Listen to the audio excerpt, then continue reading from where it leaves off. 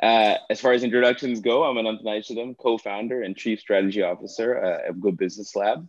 And on behalf of everyone at GBL, I'd like to thank you for participating in our new thought leadership platform, GBL Access, where we're on a mission to provide our growing community with research insights from the field and beyond in conversations with practitioners just like Charlie here to drive good business action.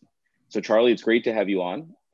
If you wouldn't mind, please introduce yourself, your background, and kind of the position you hold with the ILO, and a little bit about the work you've been doing. Good. My name is Charlie Bodwell. I am the ILO's enterprise specialist for East Asia, Southeast Asia, and the Pacific.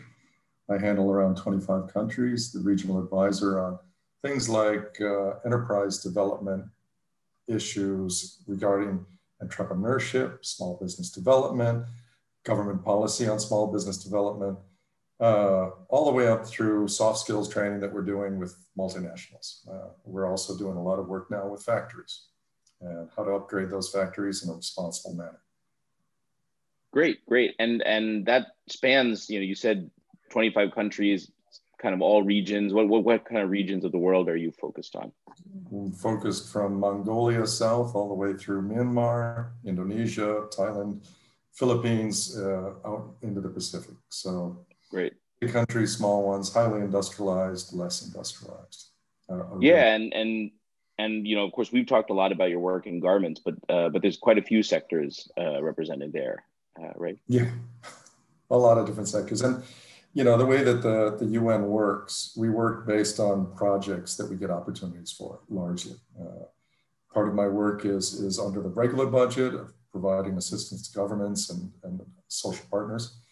Part of it is making sure that we get these kind of technical cooperation projects. And those can be somewhat driven towards specific sectors. We've worked in tourism. We've worked in automotive parts in India. And Faridabad, I spent a lot of time working there. And now we happen to have a big project working with the garment sector. Yeah, and there's been quite a bit of work kind of specifically, maybe everyone's work has become so focused on COVID these days, but there's been a lot of important work from your side. I know, ILO has done a lot of stuff on the kind of COVID-19 garment factories business resilience guides. How did those come about and kind of how have they been received in the industry? Well, they came about just by brainstorming in our team, trying to decide how do we help factories? They need immediate assistance. They don't need a training program to be built up. When you're dealing with disaster response, there is a period, different needs at different points. And at the point what we're in over the last 6 months or a year was really survival and helping those factories try to figure out what do we do? How do we make it through this kind of period of dramatically reduced orders or whatever it happened to be that they were dealing in. Trying to figure out how do you do that? How do you do that quickly? And how do you make it accessible? The guides seem the easiest way. We could draft up some things. We have people that know factories really well, know what their struggles are. And it boils down to around some really key points like cash management or trying to figure out if you're losing a customer, how to find a new customer. So that's what we looked at and tried to put together something that factories could use quickly and easily. How much were they taken up? That's the tough thing of the internet. You put it up there on the internet, you go onto the message boards, you go on the blogs, you put out, here we've got these guides, and hundreds or thousands of people download them. How many use them? We don't really know. I wish they'd contact us and say, these were great, can we have more? But it doesn't really work that way. People take them, they look at them, they use them, they don't. And it's really hard for us to know. Feedback that we've had from associations and others has been really positive. These are really useful. We've held a couple of workshops where we introduced them in Bangladesh and Cambodia, and the factories really appreciated it.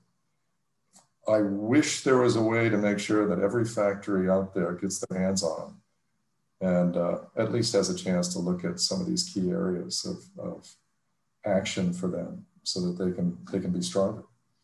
Yeah, that's a Yeah. kind of a balancing act that you and I have talked about in previous conversations too. You know, there's kind of, you always want to be open access, you want to share and proliferate things as far and wide as they can be, but the downside of this kind of purely open access thing is that you don't know who's wanting or demanding it or participating, and you can't be as hands-on. So there's kind of this, you know, but if you tried to go a full hands-on approach, it might take a lot longer to proliferate, and you might get really good impact, you know, in a handful of places, but you may not be able to proliferate as quickly. So it's kind of a balancing act that's tough.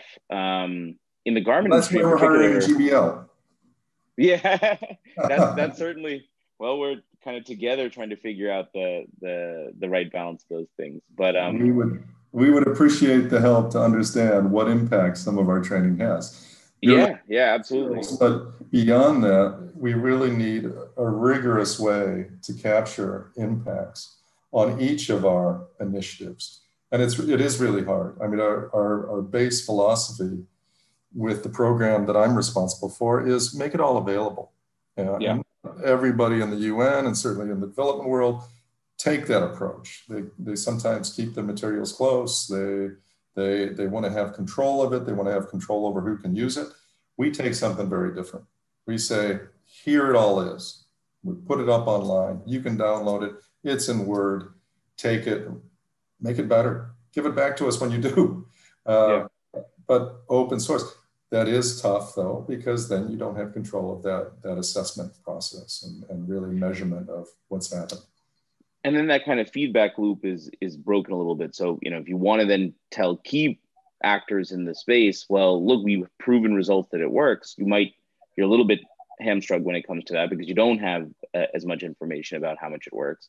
But you know, you also then, even in your own teams, you know, if it says, okay, well, should we take that same model the next time, God forbid, we have another pandemic, or the next time we have a global shock to an industry, should we take the same approach? Should we tweak it?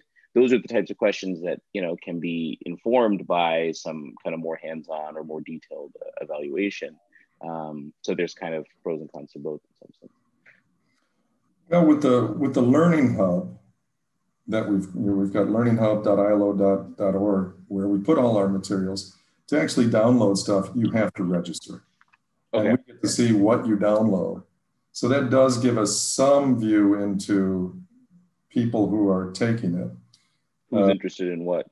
Who's interested in which modules seem to have the greatest interest, what the bounce rate is, all those kind of statistics you get with a website. And we are able to reach out to those people afterwards. So as we add on to that, you know, it's relatively recent development, but as we add new aspects to that website, new tools go up online, we can reach out to those people and say, hey, here's something else. And also, can you let us know what you did? So we will have some ability to go back. Tracer surveys are one of the biggest ways of, when you're doing SME development, to go back and check with the people a year later, 2 years later. What was the impact? Did this training change your life?